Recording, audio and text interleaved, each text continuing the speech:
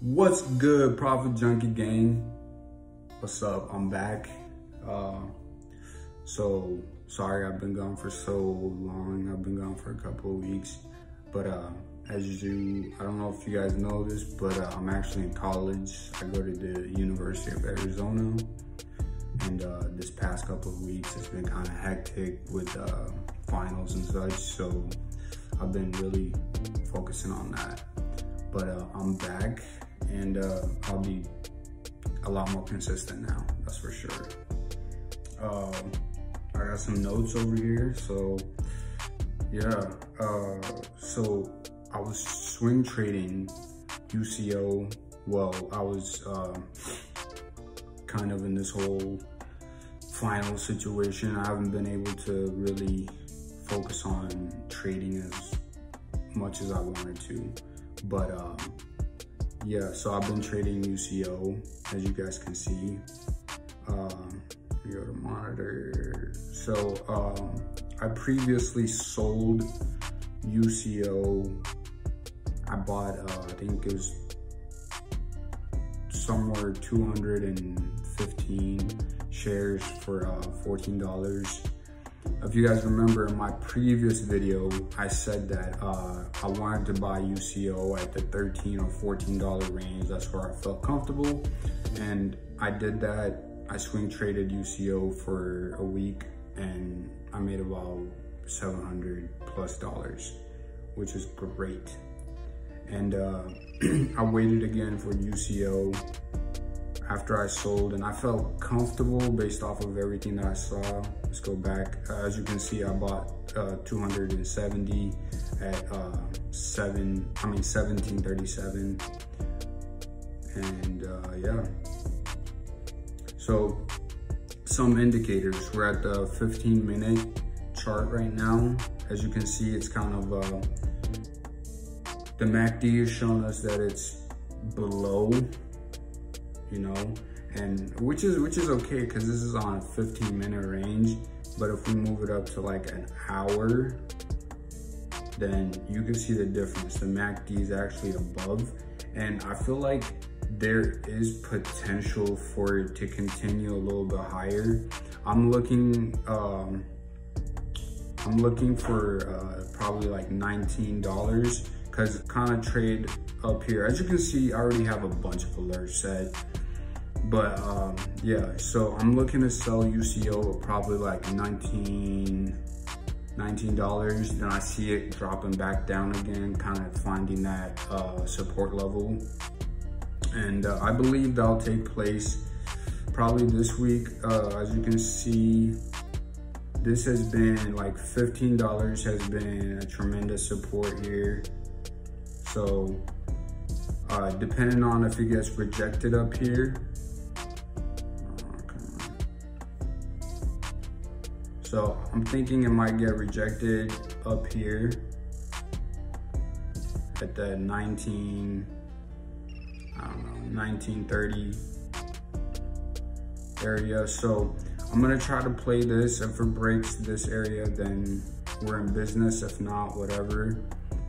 But basically I will be trading this UCO going ahead.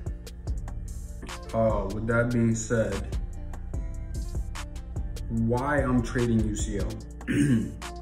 And that's basically because I see potential in it.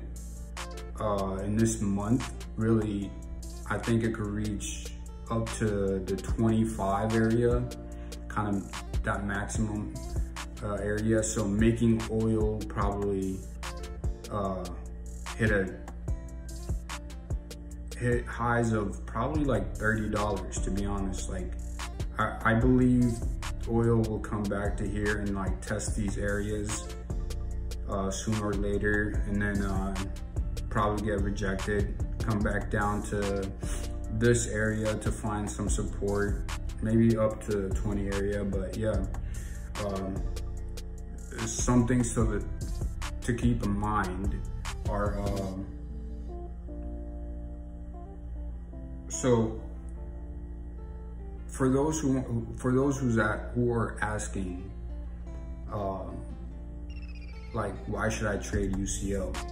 Like right now, I'm saying that you should trade if you feel comfortable. You know, for all the messages I've been receiving, you should trade if you feel comfortable, and long-term wise, I do see potential in it. But don't take my word, you know, do what's necessary for you. But also, like, an update on OPEC. So like, we have, as of May 1st, we've begun, or the OPEC collaborative countries that produce oil have begun cutting around 10 million plus barrels of oil, which is excellent news. And then on top of that, so many rigs, oil rigs, not just in the US, Canada, Mexico,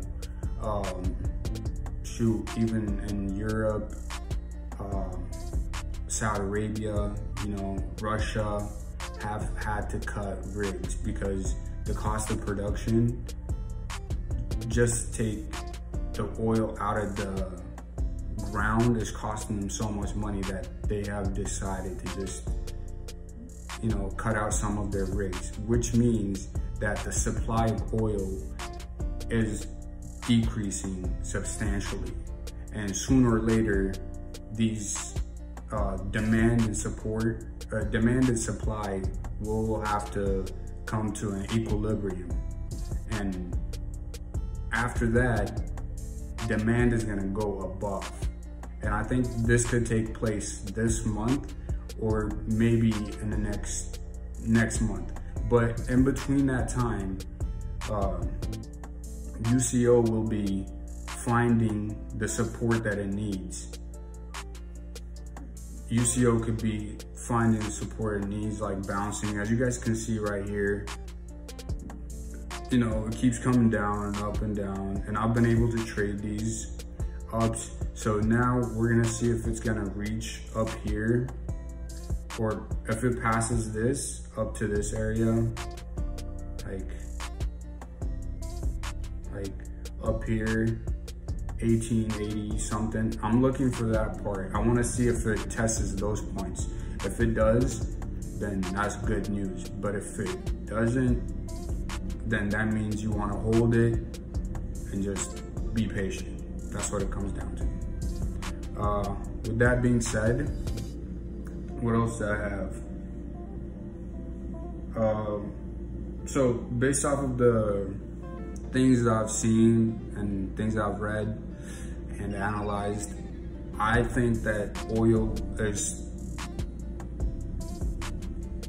I don't want to say it is already making a recovery, but I believe it is on its way to making a recovery.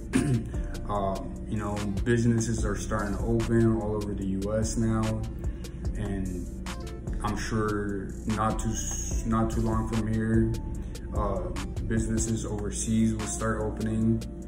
Boats will be moving, you know, imports, exports. There's a lot of stuff that's going to be taking place. So I think this is a good time to capitalize on what's in front of us all. So these are the moves I'll be making. And yeah, I hope you guys enjoyed the video. I'm back. I'm gonna be posting a lot more. And if you guys have any questions, you know, let me know down below. But you guys should subscribe, like, and whatever else. Comment, show me some love.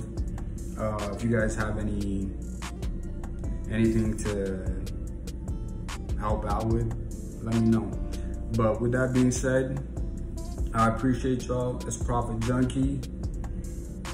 Peace.